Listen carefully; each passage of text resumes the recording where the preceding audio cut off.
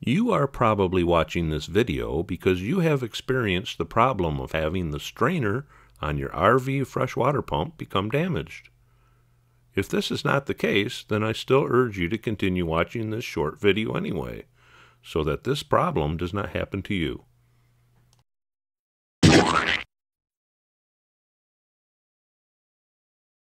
The damage I am referring to is more than likely because there was water left in the strainer cup that froze and cracked the cup. This may happen if you neglect to winterize the freshwater system properly prior to the cold winter months.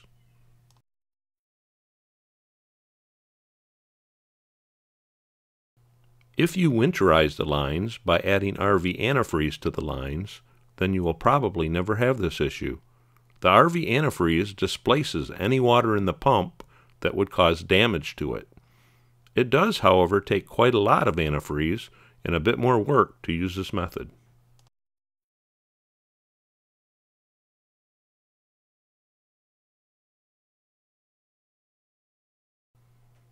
However, if you blow your water lines out with air like I do, then please do not forget to purge the water in your pump as well.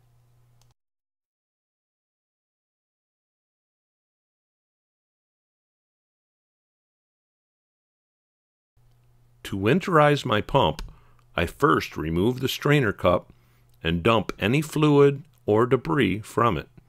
Next, I pump a small amount of RV antifreeze through it, just enough to purge the water from the pump and protect it from freezing.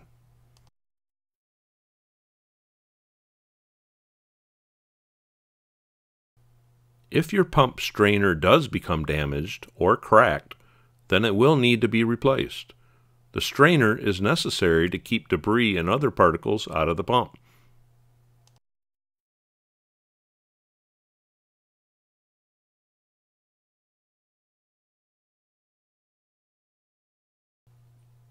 Hopefully, these tips will save you a bit of grief and help keep the area around your RV pump dry.